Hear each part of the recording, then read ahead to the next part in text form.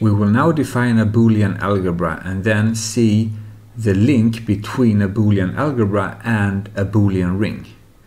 So let's start with the definition of a Boolean algebra. So Boolean algebra is a set B which includes the two distinct elements 0 and 1, and it also includes three operations: one operation AND, one operation OR, and one operation that we're going to call NOT.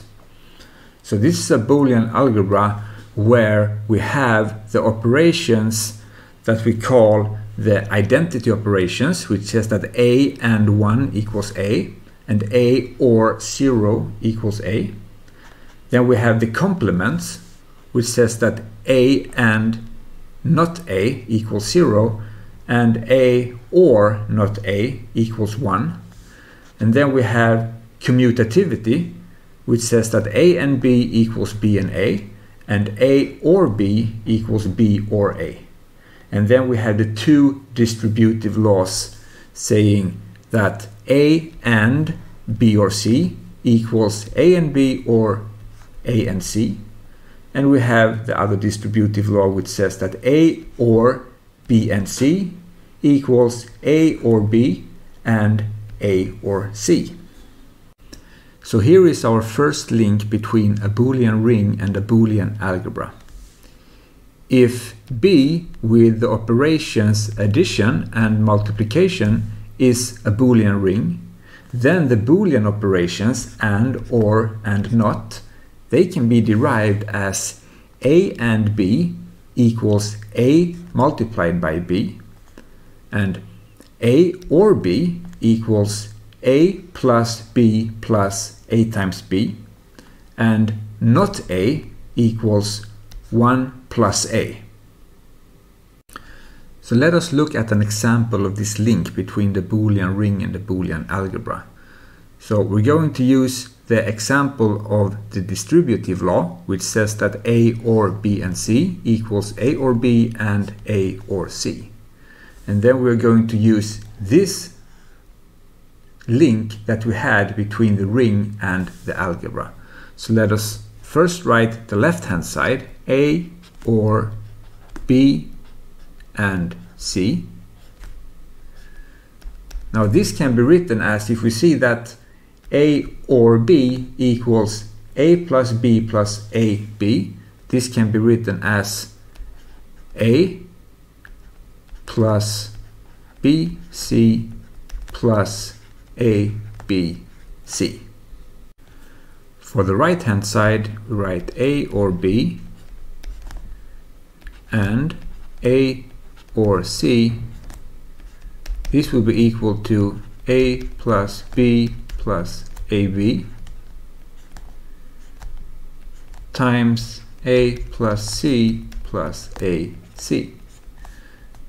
And now we can expand this as A squared plus AC plus A squared C plus AB, because A and B commutes, plus BC plus ABC plus A squared B plus ABC plus A squared BC.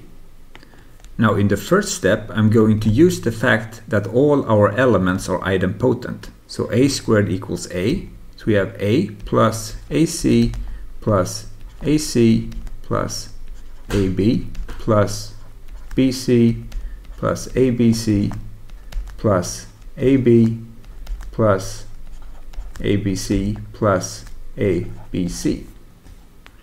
And in the second step, we're going to use the fact that we have characteristic 2, which means that A plus A equals 0. So now we have A plus AC and AC will cancel out.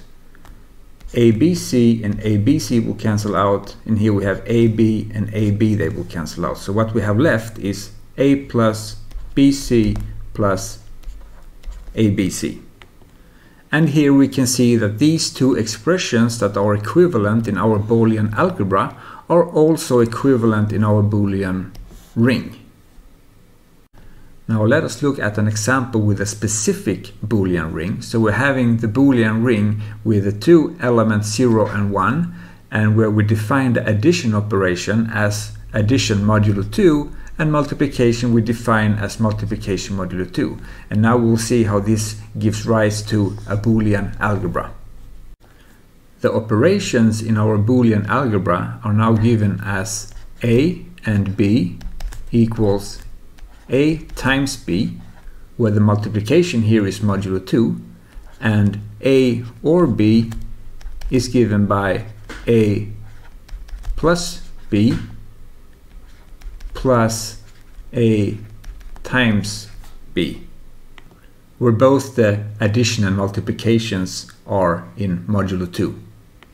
And our not operation, which we call a prime, this equals 1 plus a, where again our addition operation is modulo 2.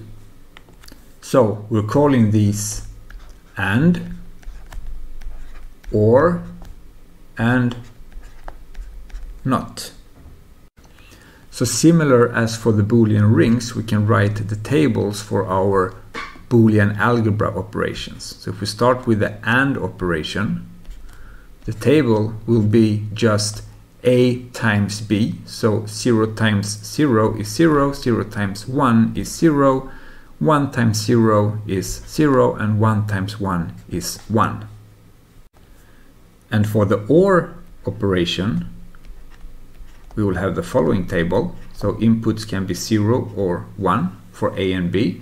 So we have a plus b plus ab. 0 plus 0 plus 0 times 0 is 0.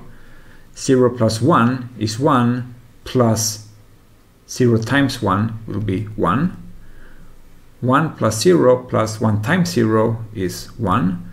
And 1 plus 1 plus 1 plus 1 is 3. And modulo 2, this will be 1.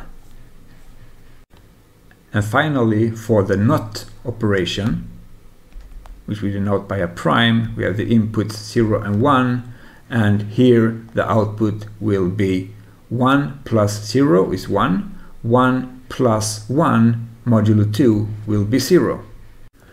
We can also go in the other direction, where we define our ring operations as our operations in our Boolean algebra. So if we have our Boolean algebra with our three operations and, or, and not, then the operations addition and multiplication in our ring can be derived as a times b equals a and b, and a plus b equals a and not b, or not a and b.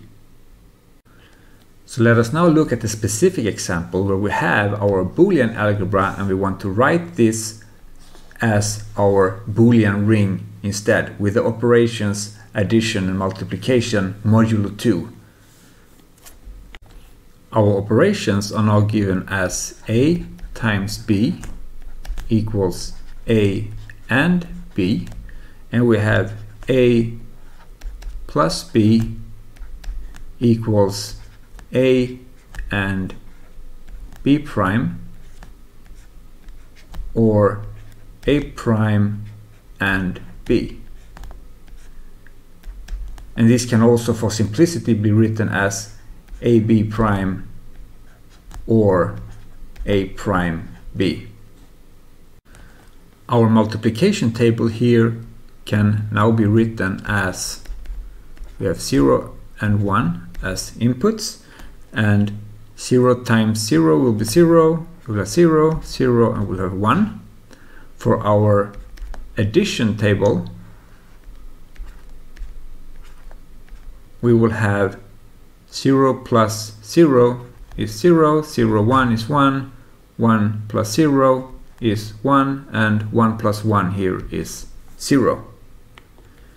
We can note here that this operation is the same as the one that we previously defined as XOR.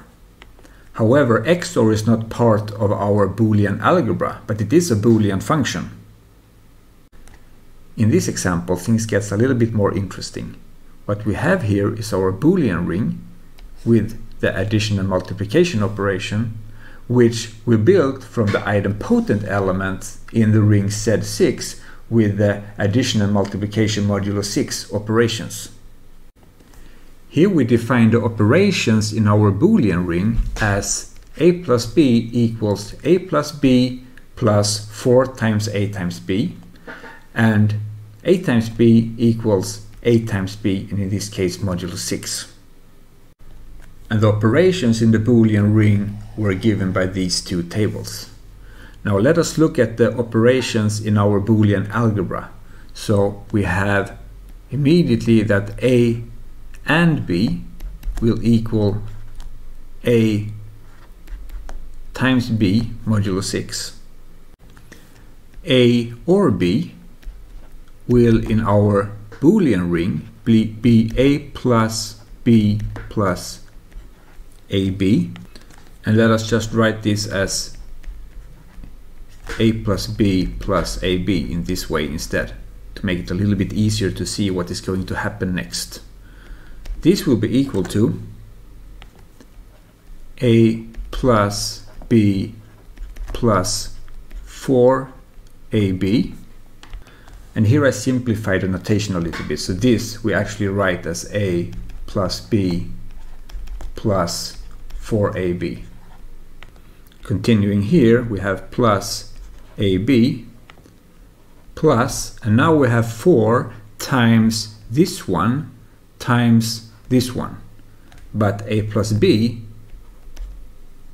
we have already said, is a plus b plus 4ab, and then times this one, which is ab. And this equals a plus b plus 29ab, and 29 modulo 6 is 5, so we have a plus b plus 5ab. So this is how we compute a or b in our Boolean algebra. So finally we can define our not operation as follows. So not a equals 1 plus a, so this is from our ring operations, and this we can compute as 1 plus a.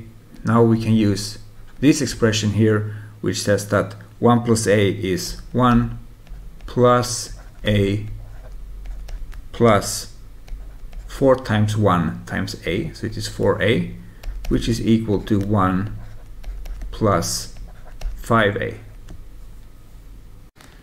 The tricky thing to keep in mind here is that we have 3 types of operations. So we have the operations in our Boolean algebra, which is and, or, and not.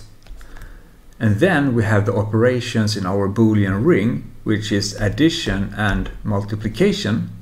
And then we have the operations that allow us to compute the results in our Boolean ring, which is in this case our addition modulo something, and in our case it is addition modulo 6, and we have multiplication modulo something, and in our case modulo 6.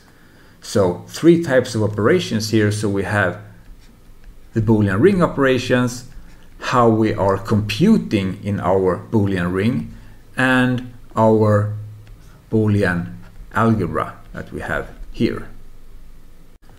So these are finally the tables that we get for our Boolean algebra. So we have the table for the AND operation, the table for the OR operation, and the table for the NOT operation. And let us take one example here. So we can look at the OR table, and we see that 3 or 4 equals 1. So how did we reach this? Well, we had that A or B can be computed as a plus b plus 5ab. This we had from the previous derivation. So in this case 3 or 4 will be equal to 3 plus 4 plus 5 times, in this case, 3 times 4, which equals 3 plus 4 plus 60, which equals 67.